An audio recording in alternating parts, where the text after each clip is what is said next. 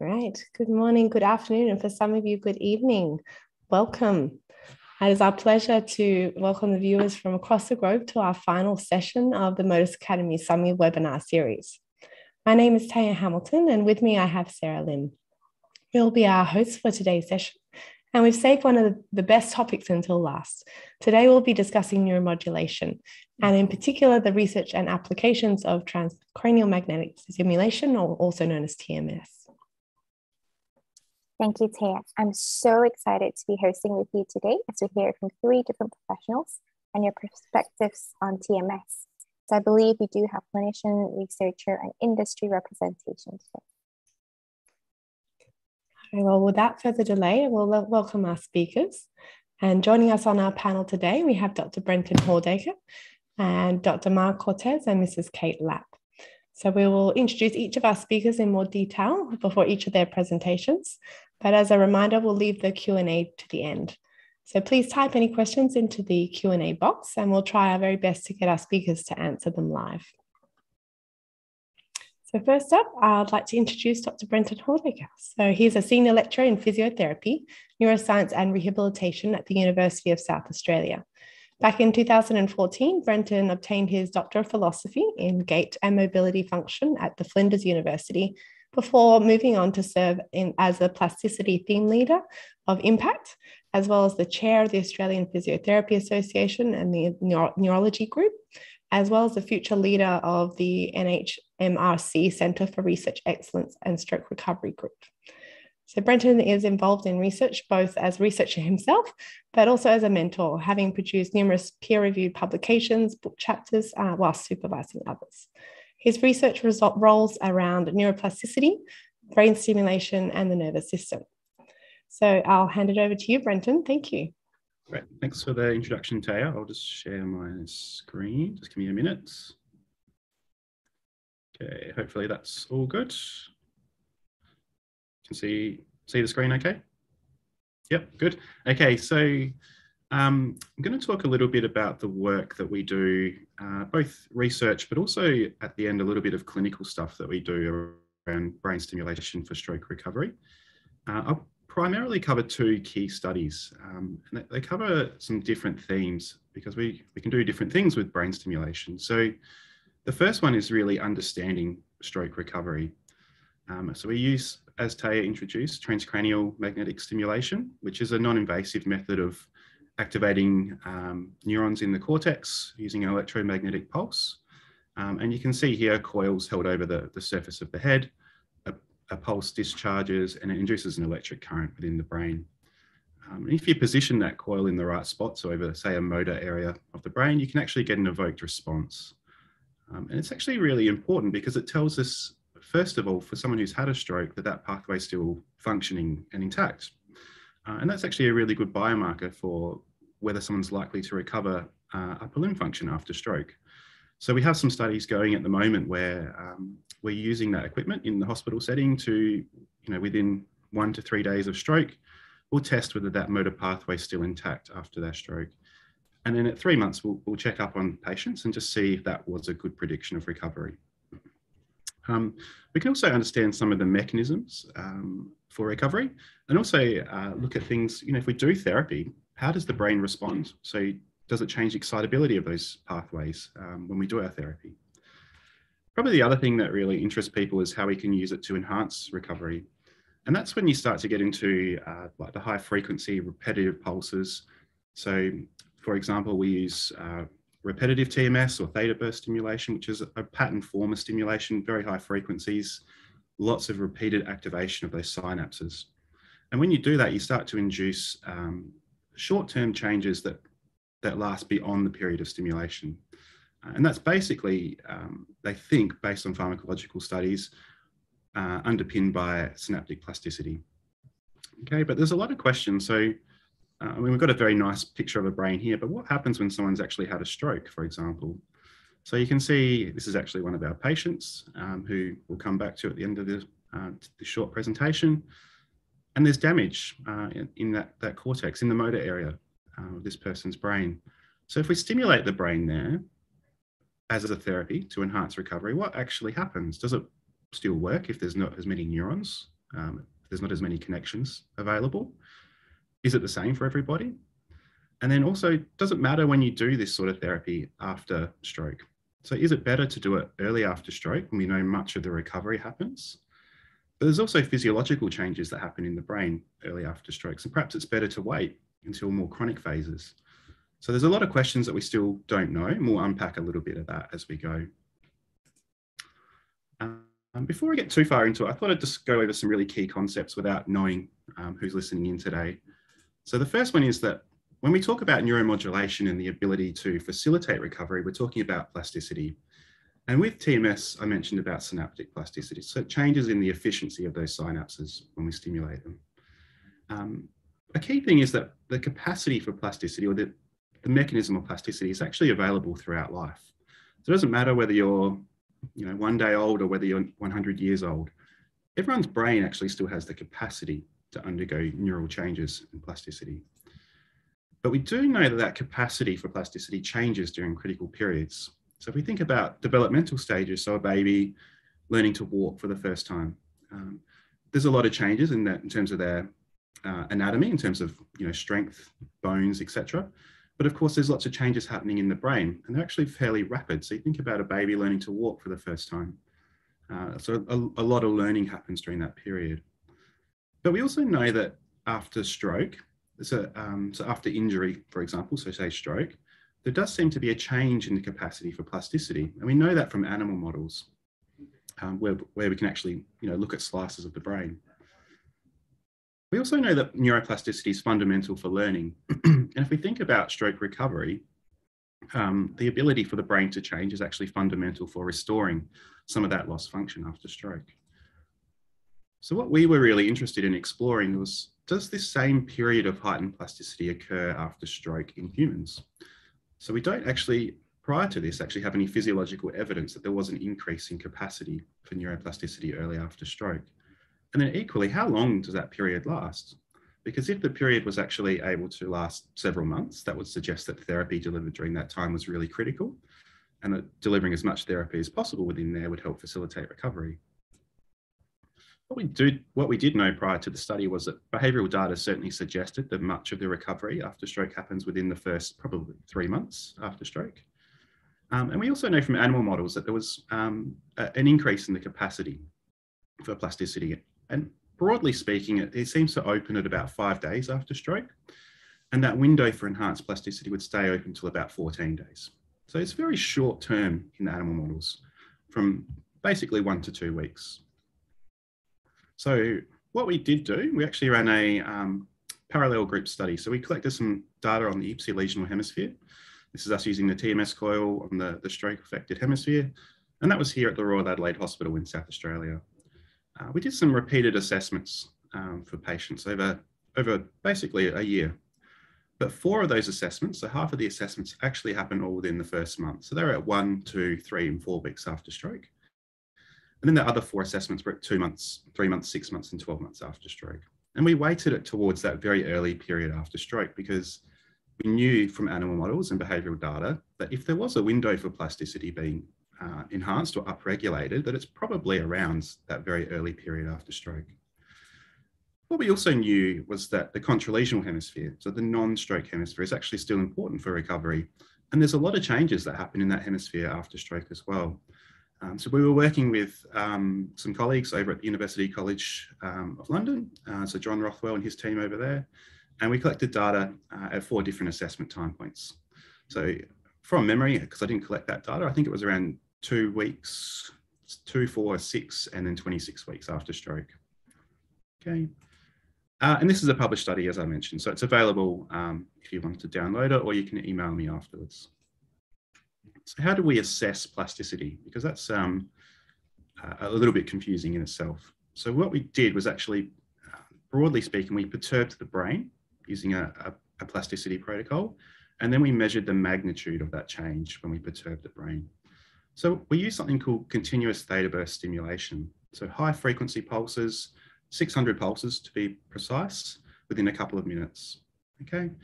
We applied that to the motor cortex, and we actually applied it to the hand area of the motor cortex. And we had some electrodes on the hand of the muscle that we're interested in, so we could confirm we're in the right spot, but also we can get some measurements about what's happening to that part of the brain. So when we apply continuous theta burst stimulation, it's actually a protocol that suppresses brain activity. So it's known as a long-term depression like synaptic plasticity. So we should be looking for a decrease in excitability within that brain area. So we can measure the effect of continuous theta burst stimulation using MEPs, which is just a single TMS pulse, and we're looking at excitability of the pathway. So what you can see here is that the first spike is the TMS pulse happening. And then after that, we get an MEP, a motor evoked potential, about 20 milliseconds after the TMS pulse. Okay. With continuous theta burst stimulation, I mentioned that it's a decrease in excitability. So what we should see is something like this, where the MEP gets smaller after the stimulation. So the hypothesis was that if there was a window where the brain had a greater capacity for plasticity, that magnitude of MEP suppression would be greater. Okay. So what did we find?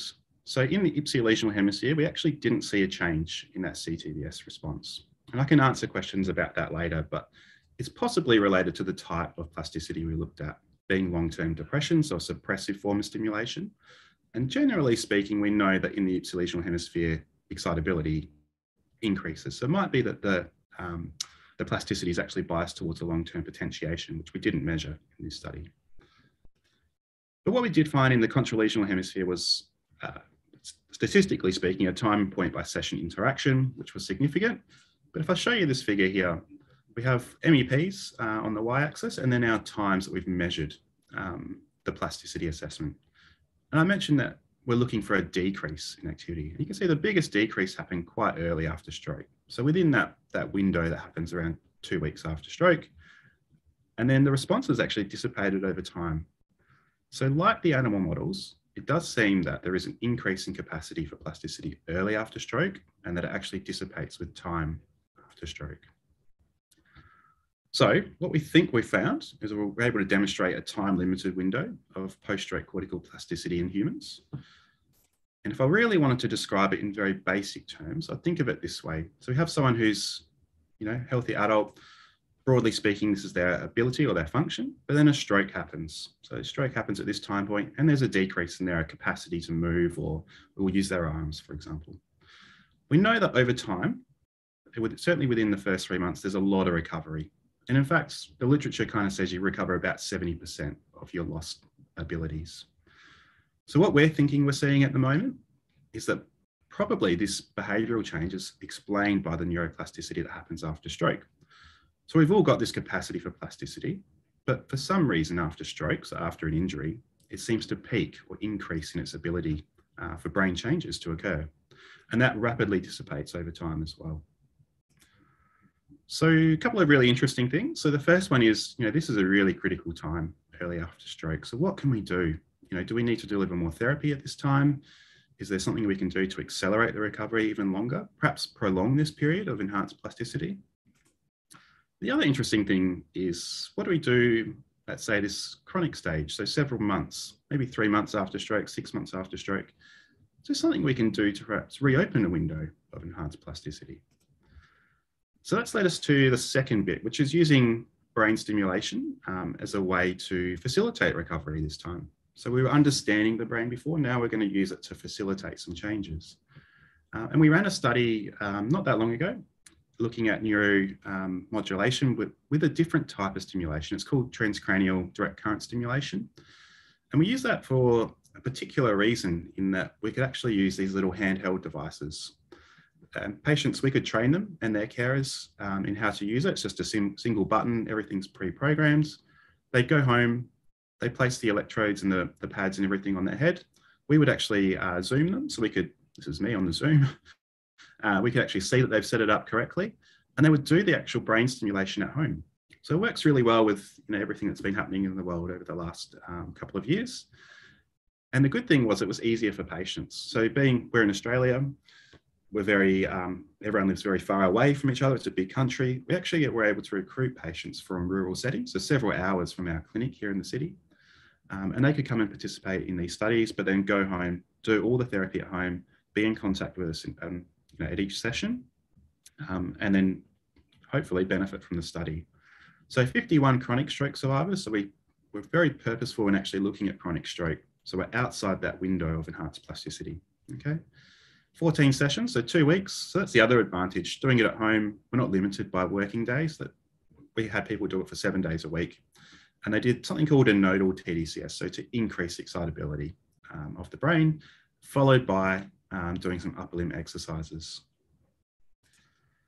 So people were randomized to the sham group and the active treatment group. And you can see here we've got time points that we did some assessments. And this is the Fugel-Meyer, which is an assessment of upper limb impairment. And this is the change score on the y-axis. So higher up is an improvement in that upper limb. Okay. So at baseline, obviously no change yet at baseline. And you can see in the sham group, after the 2 weeks of brain stimulation, there was about a 1-point increase, which is nothing, that exciting. It's probably a reflection of they're outside of that window of enhanced plasticity. So yes, they did do 14 hours of therapy over 2 weeks, but it's not enough therapy to see a meaningful change. And nothing really happens, at the 1 month and 3 month assessments. But in the active group, so those that got the real stimulation, there's a significant difference in terms of the amount of recovery that they were able to demonstrate. But the really interesting thing for us is that it continued. So we have about a 4-point increase after TDCS, a 5-point increase at 1 month. So they've done nothing between finishing the TDCS sessions and then coming back a month later, or even 3 months later.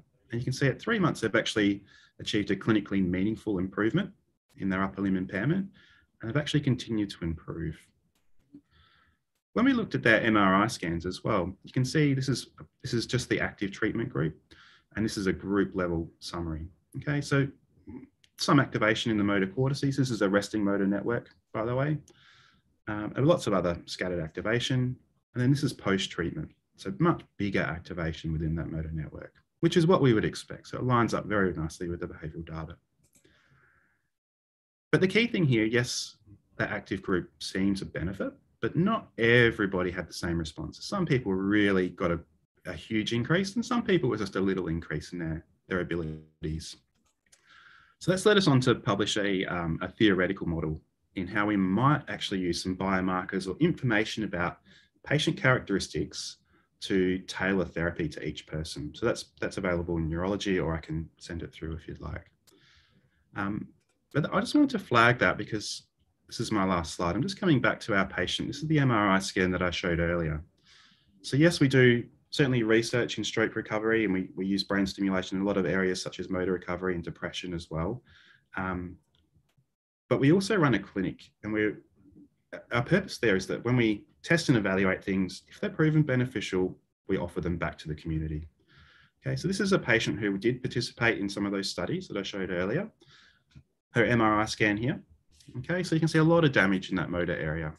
So if we actually have a look at her diffusion or tractography stuff, you can see there's decrease certainly in those purpley coloured descending pathways coming from that motor cortex. And if you don't believe me, I'll just pare it back a little bit more. Okay, and you can see very nicely here, a very nice corticospinal tract coming down from motor areas of the brain. So if I was to stimulate this side of the head, the non-stroke, we easily get a response in a peripheral muscle. When I put TMS here, I don't actually get a response. This is somebody who that pathway is not functionally and structurally intact anymore. So if we go back to our theoretical model that we developed, we said that it might not be best to stimulate this area of the brain. And instead, in someone like this, we might look at other parts of the brain as a target. So for her, we actually stimulate the non-stroke hemisphere. And just a bit of background about this patient before I show the video. Prior to coming in, she wasn't able to actively achieve full elbow extension, very limited shoulder flexion and extension. So a lot of proximal upper limb limitations. Okay, and what we do know about the proximal upper limb is it's actually bilaterally innervated, or certainly more than the distal upper limb. So there's a couple of reasons. So in terms of her anatomy in the brain, we thought it's best to look at the contralateral hemisphere, but also her impairments being more proximal upper limb. We know that there's bilateral innervation there. So we do still currently actually applying stimulation to the contralateral hemisphere, and we're working very much on her proximal upper limb. And we actually use the M2 from Fourier to do that. which is, I'll play the video here, and you'll be able to see she's actively driving this. This is not assisted by the robotic device in any way, but her elbow, look at, in particular, her postural control when she's doing it, because she maintains great posture. I'll play the video for you. She's very aware of her body. Okay, so she doesn't compensate by any of her movements. We trained her very well to look, you can see some nice shoulder abduction, just getting into nearly full extension. And I can tell you, actually, now she does get full elbow extension. But this is someone actively driving it, okay, doing it herself.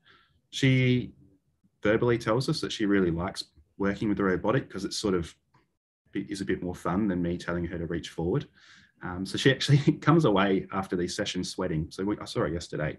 And she, you know, physically was very worn out after spending about 15 to 20 minutes doing that sort of exercise. So in this case, what we're doing is really combining what we know about her anatomy, what we know about stroke recovery. We're using our evidence that we've developed in brain stimulation for stroke recovery, and then getting lots of training in. So we stimulate the brain, we sort of prime the brain for therapy, and then we deliver the therapy afterwards. Okay, I've probably spoken far too long, but just a couple of acknowledgements, and that's it for me. Thank you, Dr. Hordacre, for sharing your inspiring projects on TMS applications, especially on plasticity, and also combining TMS with other rehabilitation technology. This is really refreshing to see the combination of multiple technologies together. And the next up, we have Mrs. Kate Lapp. So she is the Director of Neuroscience for Nexstim, a Finnish-based medical device company specializing in non-invasive brain mapping and neuromodulation using navigated transcranial magnetic stimulation. So Kate has over 17 years of experience with neuro-related technologies, collaborating between clinicians and industry teams, both from the hospital and product development side. So Kate studied physics and electrical engineering, followed by fellowships at the National Institutes of Health and the University of San Francisco, the Department of Neurosurgery there. Kate has a passion for neurotech and aims to advance the standard of care through the integration of functional neuroimaging, clinical neurophysiology, and image-guided technologies. And when not working, Kate enjoys spending time training her puppy and going on road trip adventures with her family. So over to you, Kate. Okay, thank you very much for that nice introduction. If you give me one moment, I'll share my screen.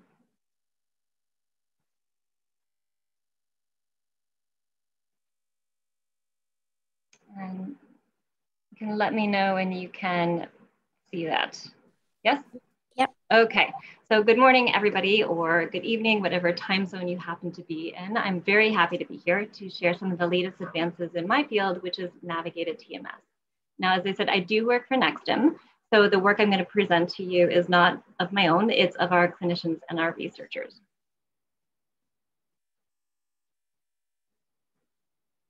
So today, I'm going to talk about one clinical use of TMS, which is pre-surgical motor mapping. Now, I do realize that you came to watch a webinar on neuromodulation, but I wanted to start with this because it's often the first step in a lot of neuromodulation applications, including the two that I'm going to talk about today. So one of those is going to be the treatment of post-surgical paresis, and the other is the treatment of incomplete spinal cord injury. So first we have that clinical use, which is preoperative motor mapping with NTMS, and we do have an FDA clearance for this. So brain mapping, what is that? That's where we're trying to figure out what type of function is being controlled by different parts of the brain. And we can use that map as a guide during neurosurgery to help prevent resection of critical structures. Or we can use that brain map to help define targets for neuromodulation applications, like we'll talk about in a minute. So if you look at this MRI on the left, here we have an example of a 28-year-old with a brain tumor that appears to be in the area of the brain that controls motor function. Now, without more information, the surgeon will not know whether it's safe to operate or whether this should be deemed an inoperable tumor. If you look on the right, and this is a 3D rendering of that same patient's brain, but this time you can see the Nexstim and TMS data overlaid. So each of these bright spots means that that area of the brain was stimulated with TMS, And it generated what's called a motor evoked potential, or MEP. And I will talk about motor evoked potentials a few times today. Basically, an MEP is a mini muscle contraction that you can detect with EMG electrodes over the muscles themselves. So each of these bright spots that you see means that that area of the brain controls some specific muscle group. And these gray pins that you see, that means that no motor evoked potential was generated, so no function was detected, and it suggested it may be safe to resect. So what they learned from this was that as this tumor grew, instead of infiltrating the functional tissue, it actually split the motor cortex, and it displaced the area that controls, if I can get my cursor back, it displaced the area that controls hand and arm and face laterally, and it pushed the area that controls the lower limb medially. So based on these results, they deemed that this patient was a candidate for surgery. They brought this map into the OR with them, and they launched it onto the surgical navigation system so that they would know when to slow down and be more careful. They were able to resect this entire tumor, and the patient did not have any postoperative deficits. So I wish we could have really great stories like this all of the time. But what we learned is that even if you use the very best brain mapping tools to avoid resection of the eloquent tissue itself, well, if you have a blood vessel that's perfusing this functional tissue, and that blood vessel gets resected or compromised in some way, either during surgery or after surgery, you can still see postoperative deficits. So we have a team out in Germany at the Technical University of Munich who wanted to see if they could do something about these patients who are suffering from postoperative deficits. So this team noticed a couple of things. One, based off of a 2013 study by Gempt et al., they recognized that if you're using brain mapping to avoid resection of the critical structures themselves, then 70% of the time you're seeing postoperative paresis, it's a result of ischemia. The second thing that they noticed was that the type of ischemia that they're seeing in their surgical patients is characteristically very similar to patients that were enrolled in some of these RTMS for stroke studies that had particularly positive outcomes. So they launched this study that you see on the screen, and they piggybacked off of some of the research done in RTMS for stroke. Before I get into their study, I want to detail the methodology behind their work because it's not necessarily very intuitive. So I pulled some images here from an old stroke study by Cortes et al. Now, if you look on the left side of this image, you can clearly see a lesion. And these red hotspots highlight the hand motor cortex of the lesion and the healthy side. Now, the basic principle behind stroke is that the brain gets out of balance. So as the neurons start to get affected by stroke, the healthy side actually tries to compensate and take on some of the workload. And the healthy side actually sends these inhibitory signals over to the lesion side. So what we end up seeing is too much excitability on the healthy side and not enough excitability on the lesion side. The idea behind this type of NTMS protocol is that you can actually stimulate the contralational side, so the healthy side, using this 1 Hz inhibitory stimulation. And the idea behind this is that you're trying to inhibit the inhibitory crosstalk. So downregulation of this healthy hemisphere ends up leading to upregulation of the lesion hemisphere. And the goal of NTMS then is to get the brain back into a balanced state. So here we have that 2021 paper by Eel et al. Out of TU Munich. To be very clear, this is not an FDA cleared application. So they ran a randomized double-blinded sham control trial. They were enrolling patients suffering from post-surgical paresis after a glioma resection. They randomized patients 2 to 1, either to active or sham stimulation. And after surgery, they gave their patients a post-operative NTMS motor mapping, so very similar to the one that you saw earlier. They then did 15 minutes of inhibitory 1 Hz TMS or the sham stimulation. And they followed that with 30 minutes of task-oriented physical therapy. They started these treatments one day after surgery, and they continued for 7 consecutive days. And they did their outcome assessments prior to treatment, and then on the final day of treatment, so day 7, and then when the patient came back for their 3-month follow-up. And so this is how they did. As you can see, the average response in the active group was an increase of 31.9 points on the Fugl-Meyer, and that's compared to a change of 4.2 points for the control group. And the other assessments that they did showed a similar trend. Now, in this study, a patient that showed an increase of 10 points on the Fugl-Meyer was considered a responder. And 10 points can look very different for each patient, especially depending on their starting impairment level. So to give you an idea of what 10 points can mean for a patient, I went into some data we have from an old stroke clinical trial that Nexton did. And I found an individual who had a change in 9 points. I couldn't find anybody who had a perfect change in 10 points, but just as one representative example, this individual went from a score of 16 and they ended up at 25. So prior to treatment, they would have struggled to open a door through extension of their arm. And after that 9-point increase, they would have been able to use their phone, use a doorknob, and they were even capable of tying their shoelaces. So 10 points gives back a lot of function and a lot of independence. And the fact that this study showed that NTMS led to an average increase of 31.9 points is very impressive. The study originally planned to enroll 39 patients, but during the interim analysis, they were comparing the 2 groups, and the level of statistical power was high enough that they actually met the early stopping criteria for efficacy. So they stopped this study early to publish the results, and that was after they enrolled 22 patients. So obviously this small sample size is a limitation, but we are looking to run a larger study to try to replicate these results at another hospital.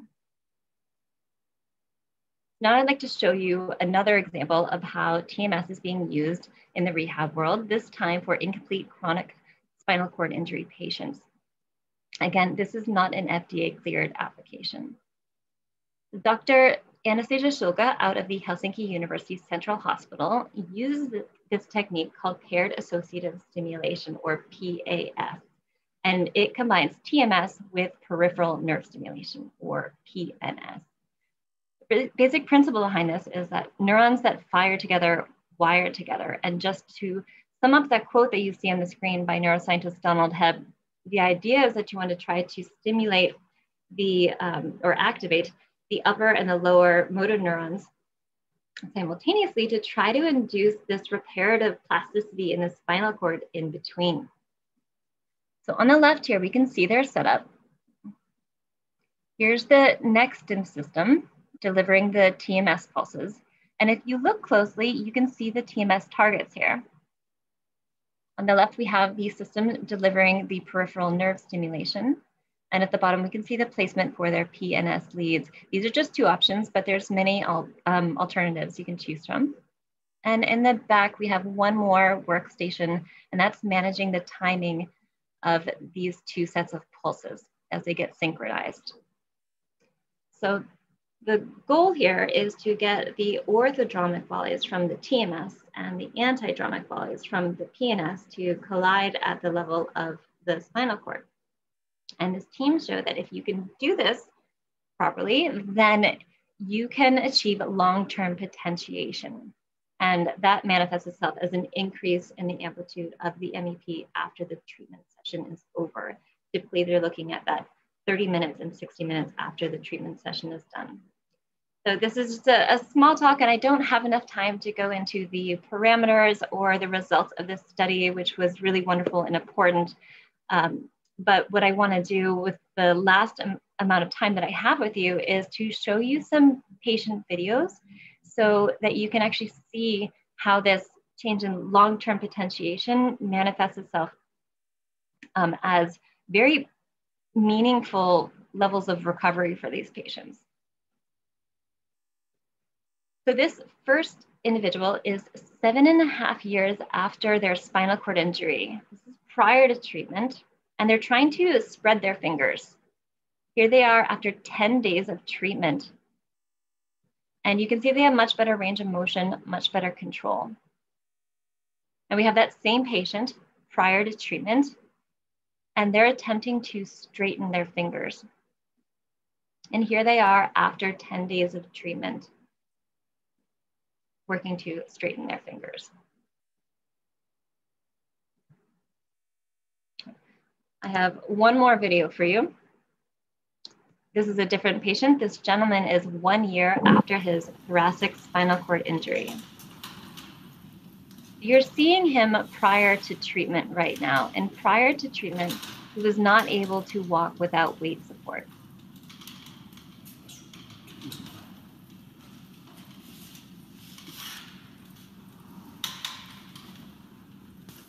And here he is after treatment. So actually after 3 months of the paired associative stimulation, he had improved enough that he was actually able to qualify for the rehab program, which was really important for this individual. Prior to treatment, he was not eligible for rehab at all. So after the 9 months of rehab, he came back in for one more round of the paired associative stimulation treatment. And that's where you see him now. Now he can walk at home independently 50% of the time with a walker. And as you're about to see, he can actually transfer himself independently between a bed and his walker.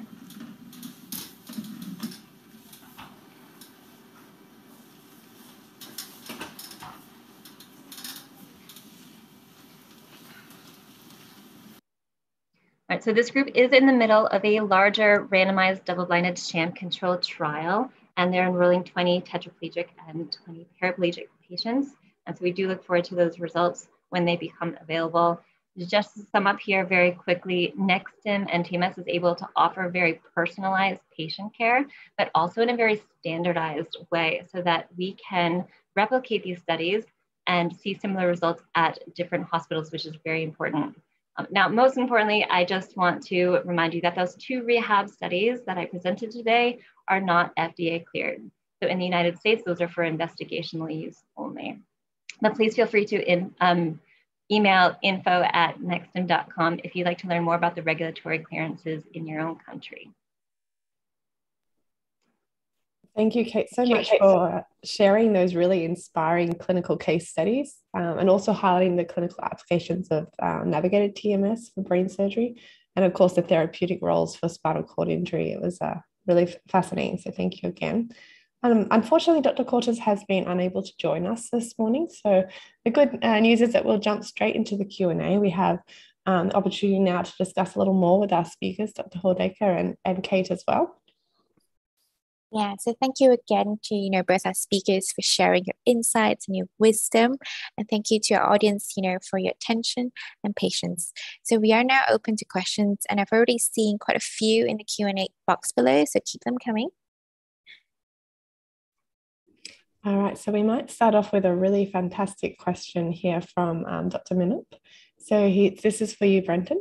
He said, great sharing of your work. I would like to know if there's other technology or intervention apart from the robotic device that you demonstrated there that's being combined with TMS for stroke recovery. Yeah, absolutely. As the shortest answer, our clinic is focused a bit more on technology use. And I think there's a couple of key reasons for that, in that generally we find patients enjoy it more. But we still have, and we're actually a teaching facility as well. So we have physiotherapy students who work in that same clinic. So we want to expose them to the new up and coming things that are coming out in their profession that they're training for. But we also get them to do traditional therapy. But certainly in the literature and what I know of clinical work out there, there's plenty of studies where it's brain stimulation combined with traditional physiotherapies. We've done studies, the home-based TDCS study that I spoke about, that was using the GRASP, which is a home-based traditional therapy program. In our clinic, we certainly use the robotic devices, virtual reality. We have a couple of tablet-based games. One's called the Fit Me, some other computer-based gaming things, and then traditional therapies as well. In my opinion, and this is certainly open to debate, but in my opinion, what we're doing with brain stimulation is increasing the brain's plasticity. So what's actually critical is not just the brain stimulation, it's what you do with that increased plasticity. So at the end of the day, your therapy is just as important as it ever was. So if your brain's got this new ability to learn and to form new connections, you want to do that in a functionally relevant, behaviorally important manner. So whether you do that with traditional training or robotics is totally up to you. With that patient that I showed, we chose robotics because the way the M2 works for us anyway is certainly a lot more of the proximal upper limb control. And that's the level that she was at. And then that's the reason that we showed the video. Thank you so much, Brenton. And I think the next question will probably be for Kate. So somebody asked, how did the post-surgical paresis study differ from the Nexstim stroke study? Yep, that's a great question. I mentioned that Nexstim had done a stroke study in the past, and I actually know a lot about that stroke study because I actually managed it a few years ago. So just to give you a little bit of background, Nexstim ran 2 phase 3 clinical trials to evaluate the use of rTMS for the treatment of chronic stroke patients. We ended up having an average response rate of, I think, 60% in the active group and 50% in the control group. And unfortunately, we just didn't have that separation we needed. So we were not able to get FDA clearance for chronic stroke. That being said, there are quite a few differences between those different studies, the surgical paresis and the phase 3 clinical trial. So one difference is with regard to the protocol. Lots of subtle differences, but maybe the biggest difference was that in the surgery study, those surgical patients were treated for 7 consecutive days. And then in the stroke study, they had 18 treatment sessions, but it was spread out over 6 weeks, and they ended up going 3 times per week. So there was a little bit more downtime in between those treatments, so that it could have been a factor. I think the patient profiles is where you see the biggest difference. So obviously with this stroke study, you're looking at the acute phase. And then in our stroke clinical trial, it was the chronic phase. So we were enrolling patients who were 3 to 12 months post-stroke. Another difference is that all of these surgical patients were suffering from ischemia. But in our stroke clinical trial, we had a mix. We had both ischemic and hemorrhagic stroke patients. Finally, the location of the lesion was very different between the two. So in the surgery study, all of them had subcortical ischemia. And then in our stroke clinical trial, it was really non-specific with regard to location. As long as they presented with unilateral paresis of the upper extremity, we enrolled them regardless of where the lesion was. And we had a pretty big variety. We had patients with cortical and subcortical, but we also had brainstem lesions, and we also had cerebellar lesions. So I think that there's a combination of multiple factors that really could have led to the difference in outcomes between those 2 studies. Thank you, Kate. I think that answers a few of the questions actually that have been brought to the Q&A box. I think everyone was really curious about those protocol differences that you outlined. So thank you for your really comprehensive answer there. I think I might switch to something a little bit more for the both of you, perhaps to address. So we have one asking if TMS seems to work, or a statement that TMS obviously seems to work for stimulating the brain in populations such as stroke, but they were asking if TMS could also work on improving sports performance by stimulating healthy brain or increasing the neural connectivity for better performance also and better skill development. So I'll let you one of you answer, maybe Brenton first, and then Kate, maybe you can follow up. So my immediate answer is it's not my area of research, but I'll speak about what I do know on the topic. Yes, it probably does have some benefit. Again, I think it's got to be combined with training that's relevant to the task that you're talking about. Where I'm getting this answer from is a little bit different to the question, in that we at our university do quite a bit of work with the military. And I know that they're very interested in using brain stimulation as a technique in obviously healthy people, but to improve their ability to learn different tasks and improve their cognition and cognitive function as well. So it's not just a motor thing, it's a cognitive thing. So the military is certainly looking at it. I think there's some evidence there to suggest that it works. Probably a slightly different answer again is that there's, you can Google quite a bit of information on this, but there's a lot of people using it for gaming type things. So you can, apparently, I haven't tried this, you can buy devices online or make them yourself to stimulate your brain to improve your capacity with gaming.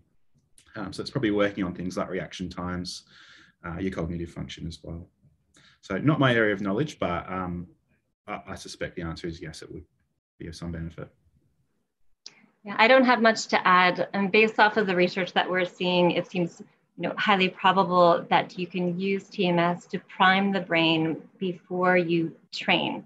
So like you had just said, you probably need to combine the use of some type of neuromodulation with some type of training activity. I'm not sure if people will end up using TMS for sports per se, but based off of the research with stroke and motor improvement, I definitely think that it's technically possible. Probably the other thing I would throw in as well is some of our research has shown that cardiovascular exercise in itself increases the brain's neuroplasticity. So if we're talking about sports people, they're probably doing a lot of cardiovascular exercise. So I kind of agree with what Kate said. I'm not sure that it will necessarily be taken up in sports. I think, yeah, that's just my opinion. Okay, thanks, Kate. Thanks, Brenton. So I think that there is also an extension of that question that's being asked more so for the stroke because TMS is widely used and applicable to the stroke patients. So does TMS actually help with spasticity management in any way? And if so, what are the mechanisms? So there are certainly studies that do look at TMS for spasticity. The mechanisms are, I'm not sure often with any of this that the mechanisms are fully understood. My understanding from looking at some of the studies that have done this work in the area is that they can often target different brain regions. So it might be the cerebellum that they actually stimulate, and it might also be the motor cortex. At a very basic understanding, I would say spasticities, the physiology behind it is a difference or imbalance between that inhibitory and facilitatory control. And we know that theta burst stimulation, RTMS protocol, so that neuromodulation certainly can change the level of inhibition in the brain. So it might be working at, reducing that descending inhibition down to the spinal cord. Again, not my field that I work in, but certainly just reading around that area. And Kate, did you have anything further to add on that one? I think it was I don't have anything further to add on that one. I know that it's usually a measure that is brought up in a lot of the studies, but sometimes it's overshadowed by some of the other performance outcomes. So I don't actually know the answer to that. But no, I think it was a definitely a very challenging one. So thank you, Brenton, for addressing it. And we have another question that I think segues quite nicely from that one. The question is, what do you think of the accelerated RTMS protocol? So i.e. the multiple TMS treatments per day versus once per day in terms of more plasticity now, moving away from spasticity, but again, I'm thinking about the RTMS protocols. Yeah. Do you want to go for this one, Kate? Or I mean, I can if you want to. Or Yeah, I was looking for it in the Q&A box. Oh, there it is. Right so there. I'm really excited about these accelerated protocols. I think nobody knows why these initial studies have had such dramatically positive results, but there's a lot of people very excited to try it. People are trying it for all different types of conditions. And so we're gonna have to wait to see what those results show. But there's a lot of different reasons why it could potentially work. If you have less downtime between each treatment, your brain doesn't relax back to that original state. You kind of keep it pinned into one state, and it kind of forces the rest of the brain to rebalance itself to get into that state. But we don't really know if that's right or why it's working. But the studies out of Stanford in psychiatry, and they're using the accelerated RTMS protocol, had very exciting preliminary results. So like I said, there's a lot of studies that are currently underway, but we do have to wait for those results to see if it is effective. I think the only thing, a couple of things I would add are, like with any sort of training, if I'm thinking about stroke recovery, more dose is better.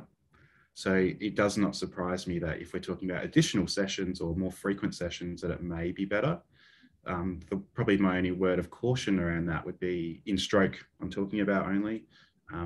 We're obviously dealing with people that are neurologically compromised, and there is risk that they are at increased risk of seizure.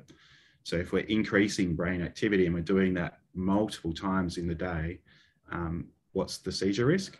Having said that, TMS and TDCS is very safe. We've, in thousands of experiments, never had an adverse event. And there's some really good international guidelines on how to screen people for brain stimulation safety.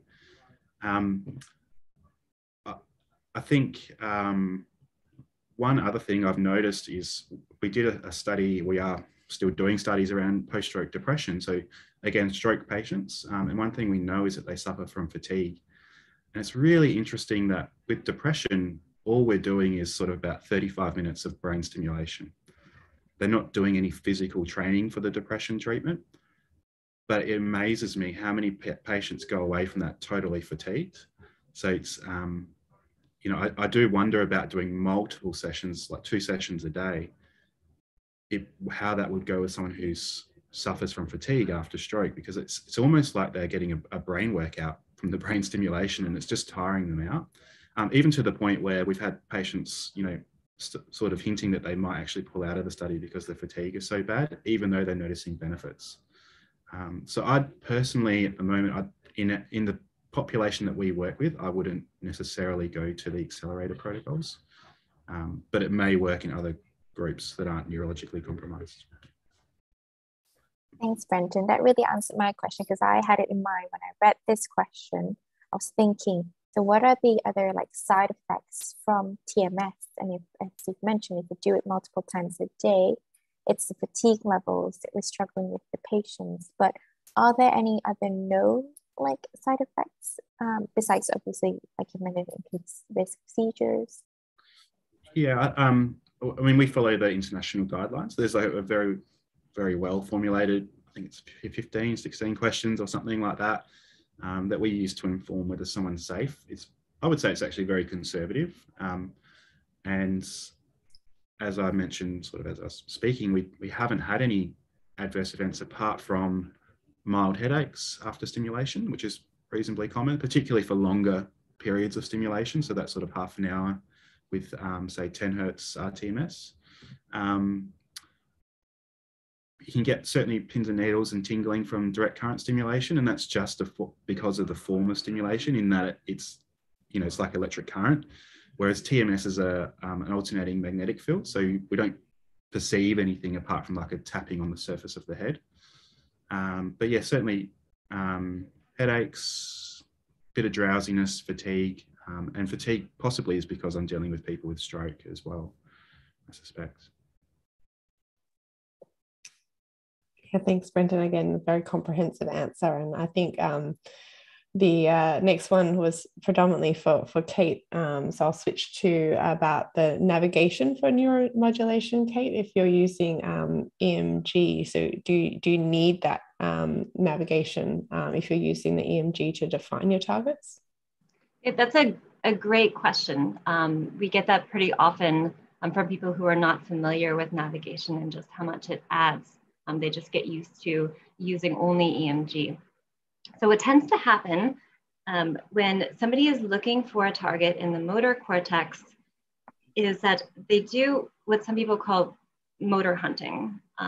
Basically, they will, my camera's way up here. So the brain and the stimulator. So they're stimulating around, and they keep doing that until they get an EMG response. And after the first few pulses, if they don't get a response, then they may just assume that that patient needs a higher level of stimulation.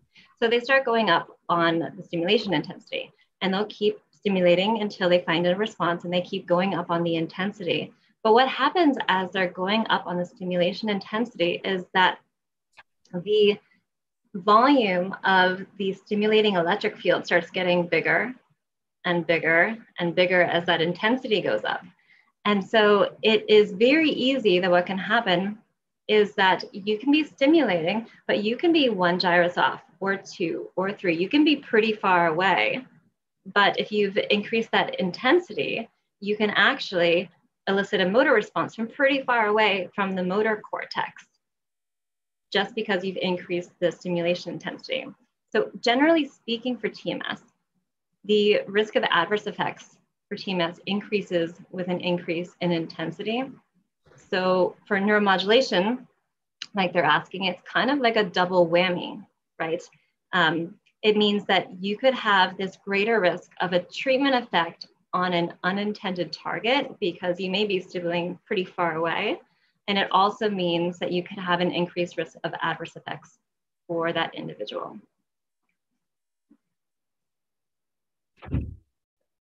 Thanks, Kate. I think that question definitely also leads to another similar question. So could either of you comment on the variability of response to TMS stimulation and how to predict the responders to the stimulation? So obviously what Kate said is an excellent answer, in that neuronavigation would certainly help confirm that you're in the correct spot, but also staying in the correct spot when you're delivering the treatment. So if it's a half an hour of RTMS, it's very easy for someone's head to sort of move under the coil. And if you don't have that neuronavigation, you don't know you're delivering the stimulation to the correct spot. The other thing I'd say to that answer, though, is there's a lot of things that affect someone's response to TMS, but equally they often are things that affect neuroplasticity in general. So there's a great paper by Mike Riding and Ulf Zeeman, I think it was in 2010 in Journal of Physiology, and they went through all the determinants known at that time. So 2010 is a little while ago now, but all the determinants known that influence the response to brain stimulation. I worked with Mike Riding quite a bit, and our group at the time was doing a lot of work around factors that influence response to brain stimulation. And there are a lot, but they're all very minor contributions. And then building on that work, I suppose, our paper in neurology published, I think it was last year, focused around those factors that influence the variability to neuromodulation. And we looked at TDCS in stroke. So we started to bring in things around, the time after stroke. So what's happening with the physiology. So we know there's that increase in plasticity. So what happens if you try and increase plasticity even more when it's spontaneously increased? And we also talked about some of the structural things. So if the descending corticospinal tract's completely destroyed, it appears from the literature that targeting that hemisphere doesn't work as well. So there's some really great sort of advances on that traditional model of that. So Kate kind of touched on it, that imbalance between hemispheres and excitability that holds true in terms of the model of applying stimulation when that descending corticospinal tract's intact. But when it's not, that model may not be as accurate. So again, it's going back to another factor that influences outcomes is really the neuroanatomy and the differences from one stroke affected brain to another. So there's a lot of things. I think that story itself is a long way off from being fully understood. And then another factor on top of that is really, we don't know what's the best brain stimulation protocol to induce plasticity. I mean, someone raised the question before about accelerated protocols. It seems like they do better, but what happens if we accelerate the accelerated protocols, or we apply different frequencies or different number of pulses? And there's a lot of things I think that will probably change and be evaluated, over the coming years. Yeah, thank you, Brenton. Yeah, that's all really valid points. And I think we've got still a lot of work to do in this field. I think generally, not just in neuromodulation and TMS, we're still determining what is that real, the sweet spot for dosage and intensity to optimize outcomes. So we're just going to finish up now that we're kind of short on time. But one really important question, I think, to round out today's discussion is about perhaps a limited integration and adoption of TMS into the clinical setting for either diagnostic or therapeutic purposes. And maybe you could both comment briefly on what you feel is the main limiting factor for that at this time. Do you want to go first, Kate? Honestly, I think that the biggest limitation is education and outreach. Sometimes we get in front of potential new users and they get actually upset because they didn't realize that this technology actually exists. There are studies out there who have, they've put children through surgery without being able to do brain mapping beforehand. And they say, well, let's just see what happens. Let's see if they're resilient. But they didn't know that this technology was available, that preoperative mapping that's non-invasive is available to pediatrics. So I think that education and outreach is a big factor.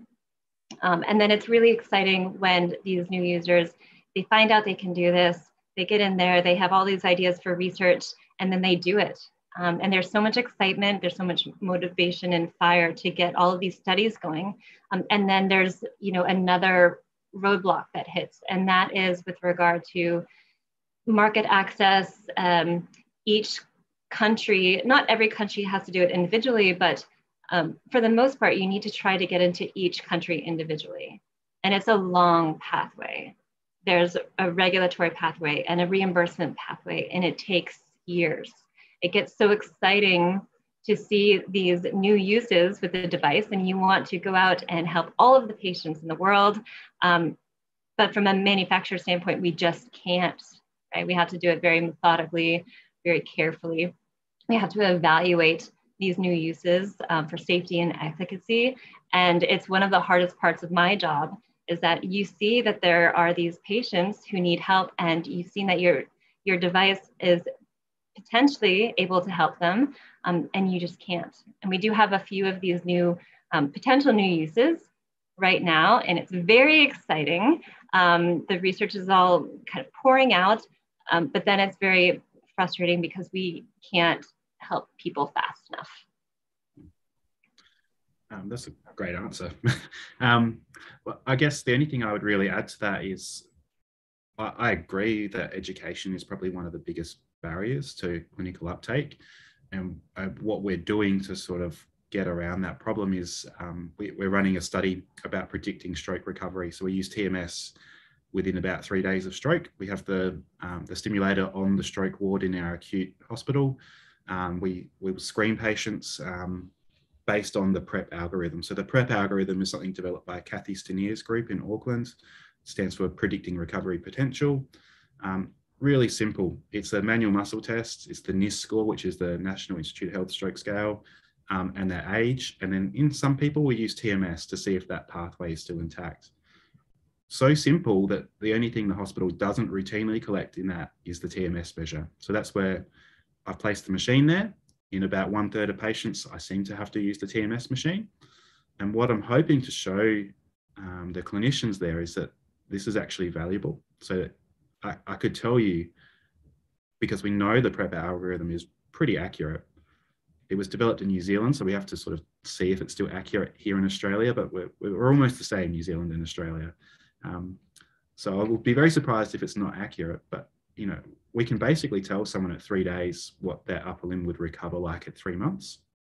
We can't do it at the moment because we're just testing to see if it is accurate. But the interesting thing is when we ask the patients, you know, if this works, would you want to know? About 95% of them say yes, they'd want to know what their arm is going to recover like. It helps them plan for the future. You know, what's my rehab pathway going to look like? Am I going to be able to get back to work? So I think we're working at that education aspect in that study because part of me thinks I kind of know it's going to work. But what I want to show is to the clinicians that it's so simple that you're already doing 95%, or not 95, but probably 75% of the prep as part of your routine care. And you just need a little bit more with the TMS machine and the training to do it. I think the other aspect we work on, being a university, a teaching facility, our clinic that I showed before with the M2 and the brain stimulation, we're trying to show students that come through in our physiotherapy course that there are new technologies out there that can help with recovery, whether that's stroke or MS, Parkinson's. So if the patient's suitable, we encourage the students to look at what's the evidence for brain stimulation in that population. If you think it's beneficial, do you want to try it? Now, there's some advantages for us because we don't have to worry about the reimbursement side of things. Being a university and a teaching facility, if a patient can't pay, they pay $0 to receive that therapy.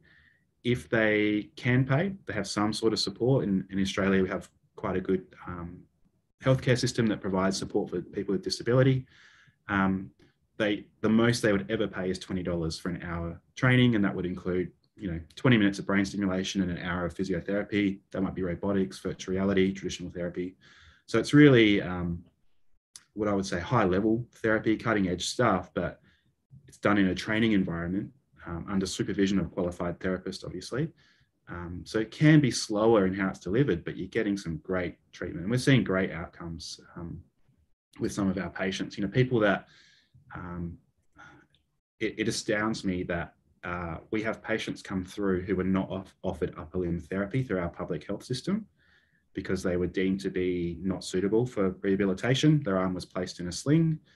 They come to us, we tested the pathway still intact, it's still intact. We start offering therapy, that they're informed that the pathway's there, that that there is still a connection between the brain and the hand. And just knowing that information sort of encourages them to go, actually, maybe there's a chance that my arm will start to work. And then we start to work into, doing a lot of this therapy, and we start to see things come back. So, yeah, I'm kind of excited for our clinic and where it's going, but we're in a very unique place being a teaching facility and being able to offer that direct to the community. Thank you, Brenton. So it's really, really exciting to hear all your recovery stories of, the team in Australia helping so many patients out there. So thank you both of you for sharing your insights and also educating all of us on TMS applications. And we look forward to all the future research publications that are coming up on neuromodulation. And so just bearing in mind of time, so thank you all also for joining us. So we hope that you have enjoyed and learned from the experts on today's panel. So before we conclude the session today, we would like to bring attention to this poster presentation. And so we have a QR code that leads you to a feedback form where you will also find a section to fill your name in for the certificate that will be issued for your participation if you want one. So we will also be prepping for our next webinar series in the fall. So that will have the theme of assessment and preventive technologies for rehabilitation. And we appreciate all your feedback. So thank you for your time. For now, goodbye, stay safe, and we look forward to seeing you in September for our next webinar series. Thanks, Brenton. Thank you.